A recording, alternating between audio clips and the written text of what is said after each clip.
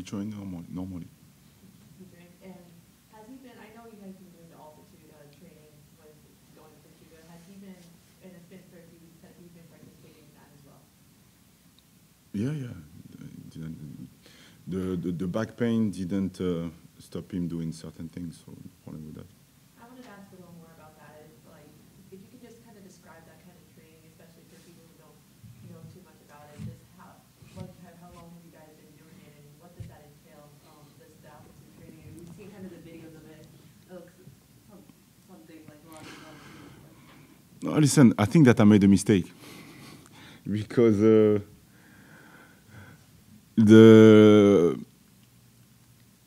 I saw video also, and listen, this is not a big topic, you know. So I should have shut my mouth and do what we need to do, because again, this is something normal. We didn't invent anything. We just did something that we think that it could be good for the player to do it. But again, this is not because we do that we're going to win the game, that we're going to be outstanding. I don't know. We do that to give tools to our players to adjust a bit quicker. But it's been proven also that we can do that, and this is the individual. This is really individual. What does it mean by that is you can do it, but if you are not able to sustain the altitude, you can do it for many days, it won't change. So this is just a normal exercise that we do to help the player, and that's it. But the most important, and I just had a meeting with my players, is this is not about what we do with the bikes and so on. No, this is what we're going to do on the pitch. This is the most important, because I'm going to give you an example. If we don't have the ball if you don't take care of the ball, we're going to be out of breath. But if we have the ball, we're going to be better, you know, to be able to repeat the action. So the main topic is what we're going to do on the pitch with the ball and without the ball. And this is just an extra, like we can do, like we want to make more runs and so on. But, last thing I want to ask is, you know, Pachuca has had a couple of weeks since their last match, and you guys have obviously played a congested schedule. How do you think that? What do you expect, like, the difference of you guys having to play those matches and them having such a break will be? And does it give them an advantage, do you feel like? I don't believe it at all on that. You know, it's been a debate from decades with MLS when you are champions and then you don't play for 2 or 3 weeks. Yeah, I don't believe on that. Because again, I'm going to give you an example. I'm going to try to be clear. They haven't played for a long time. Apparently, they can be rusty. Okay. We score an own goal.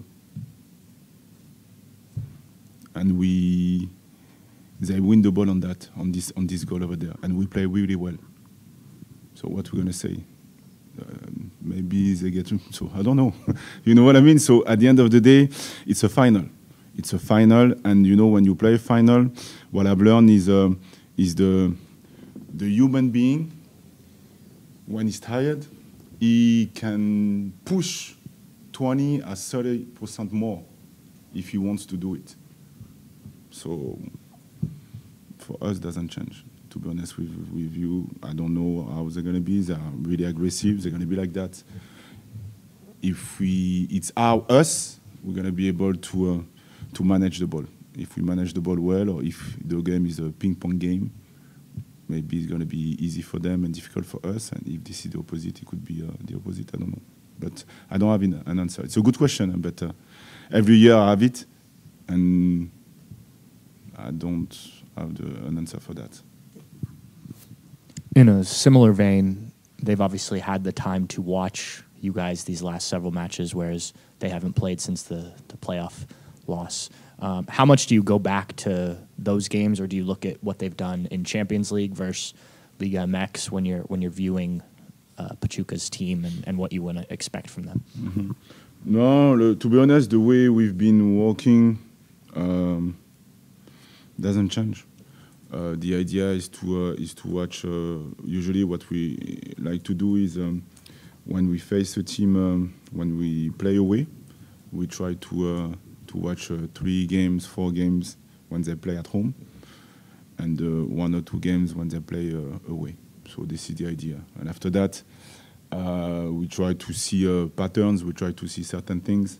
But what we've learned is many teams they like to change everything when we play against them. So that's why I'm happy for that, and I'm happy the way I see things, because I like to adapt, during the game. And I remember when I was an assistant coach. That's why I'm so pleased to have this moment, because I've learned many things. That I was at this time I was also scouting teams, and we were preparing something, let's say in a 4-4-2, and they were playing 5-4-1. So what do we do? So no, it doesn't change. To be honest with you, the week hasn't changed in terms of the way we do things, the way we train. We try. I know that there is a finals. I know that this is a big game, but the same. I'm still demanding with the players as last week. Have you seen, when you have played some of the Liga MX teams in this tournament, that they have changed tactically, like you mentioned? Obviously, MLS teams have adjusted to you guys, but have you seen that from the teams from Mexico as well? Yes, they did it during the game, and they did it also in the beginning of the game. So Tigres did it a bit, not the first game, but the second one, because apparently it was the first time that they were facing a team with the way we play, but they put us in trouble, but we were able to adjust after a few minutes. And Monterrey also, they try to hurt us, in certain areas, because we know that we can be vulnerable on that. And after that, they change also their approach to defend. So I think, this is a chase game. Can I say that? Yeah. So and it's normal. As a coach, you want to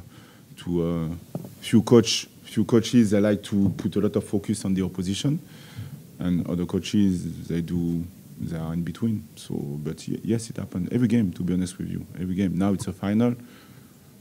Usually they play in a 4-4-2, really aggressive. Maybe because we play back 3, they're going to play with a 4-2-3-1 to press with the front 3. But I don't think that they're going to change. They will maybe adapt. What they like to do, teams, is to play with the back 5, or to ask the winger to drop as soon as possible.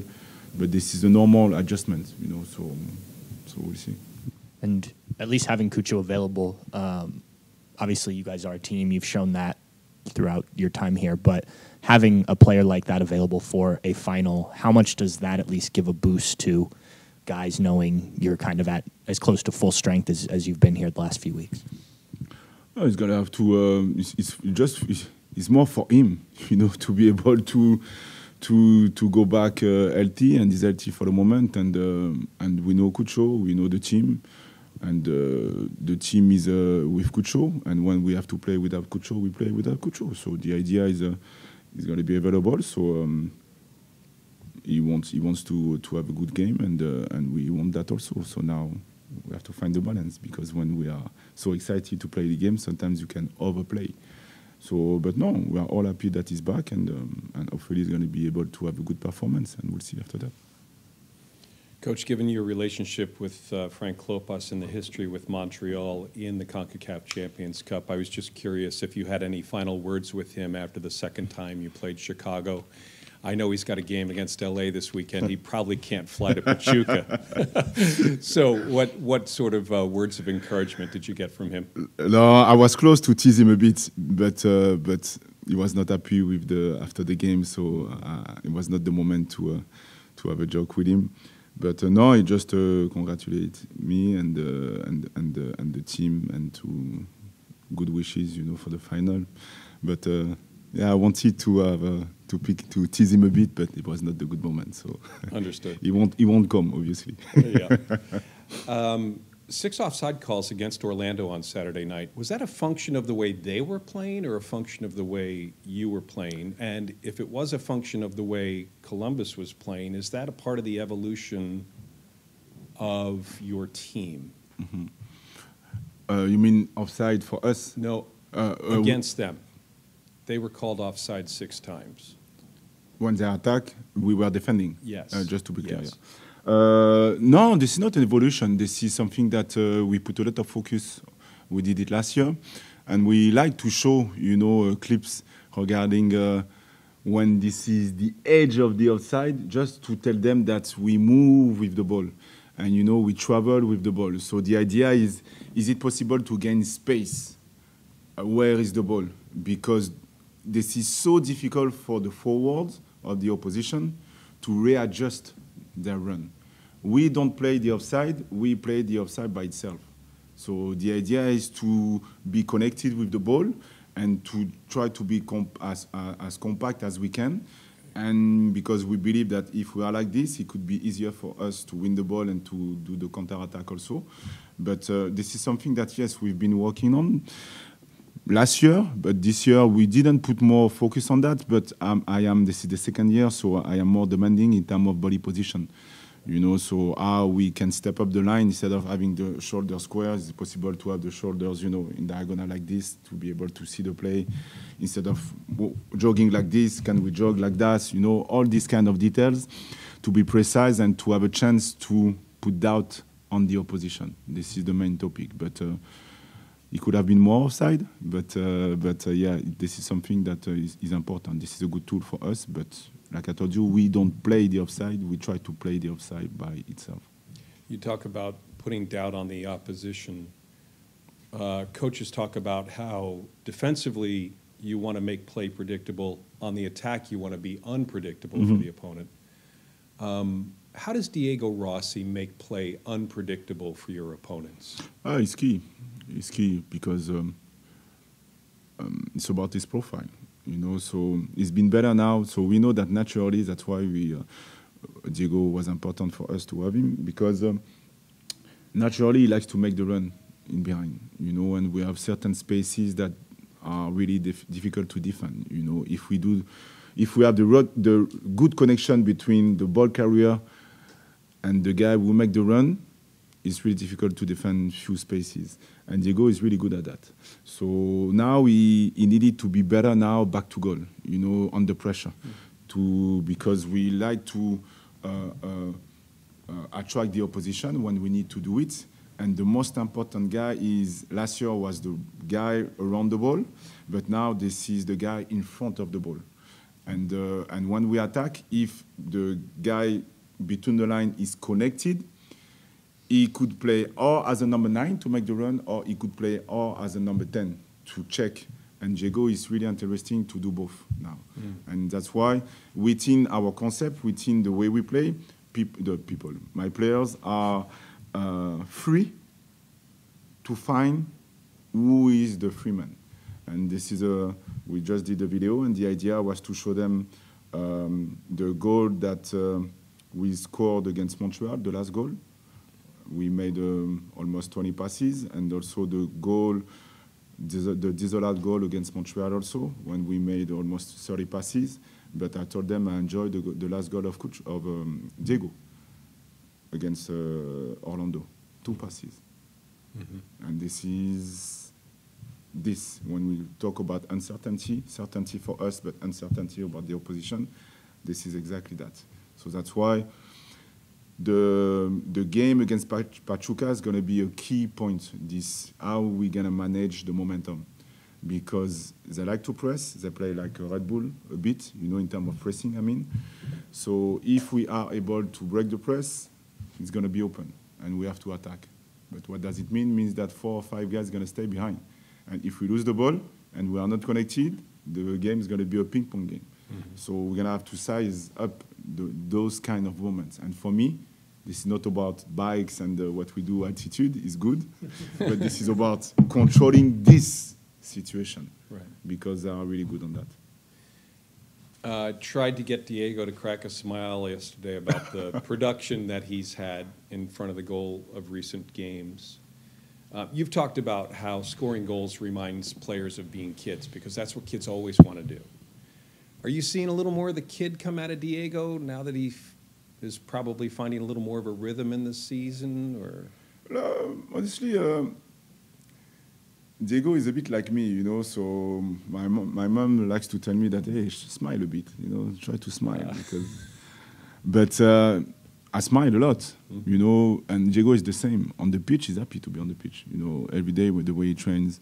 This is not the guy who's going to talk a lot, but this is someone that is going to get the smile on his face, you know. And because he's been struggling, I would say, to score goals, and we know that to score goals, this is good for forwards. So, and like I told you, the PK. Minnesota, he had the PK. It's bad what I'm going to say, but he knows that.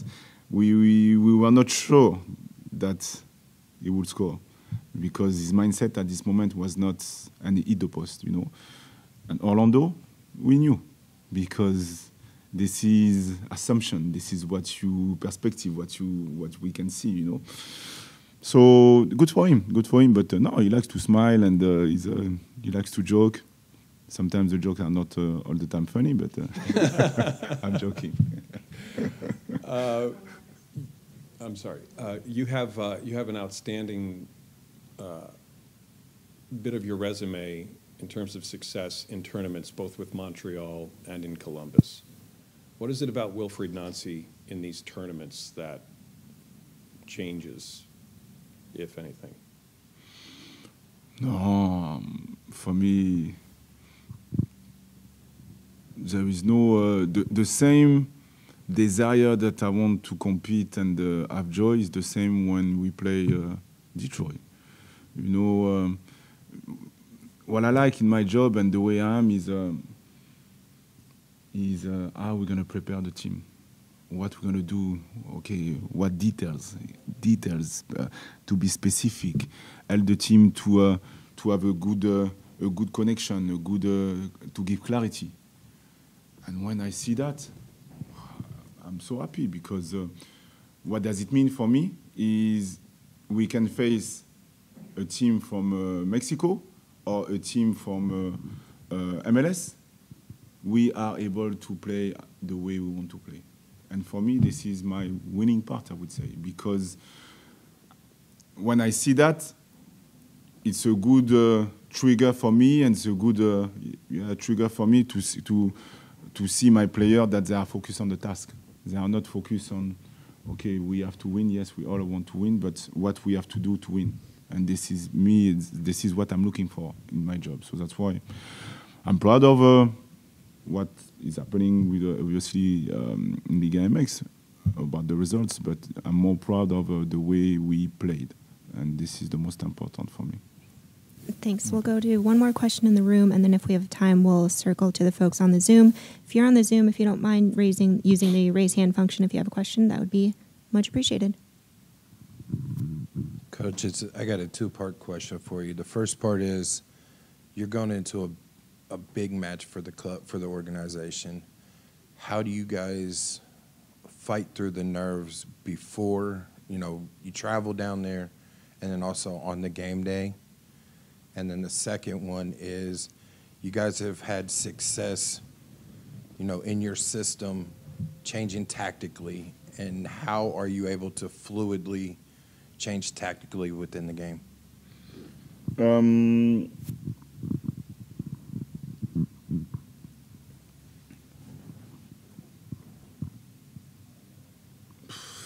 Doesn't change, because at the end of the day, the spirit that we have, we know it's a final. We know that there is many things at the end of the game. But the way we are is the moment. And the moment, for the moment, is to train the team and to be good on the certain things. And when we're going to play the game, we're going to play the game. And we'll see during the game how everything's going to be. And now, if you ask me the question live, I will tell you. But for the moment, no, I cannot control the result. I cannot control what is going to happen in the future. So just be focused on this moment. What can we do? We won last year. What can we do to win again? And to win again, it's all about be good on the task. I am redundant, but this is exactly what we have to do. So if we think about World Cup clubs and so on, okay, At the end of the day, is what we're going to do on the pitch, and to be clear on that. And tactically, the change, again, my job is to help the team to achieve something. So we work every week to play with different animation, depending what we want to do. So if I need to adjust tactically, I know that my players are ready for that. So it doesn't change. This is all about the emotion after that. Cool. We'll do a last call. If anyone in the Zoom, if you all are good, we can take one more in the room. Unless everyone is good. Cool. Thanks for joining us today. Thank you. So much. Thank you.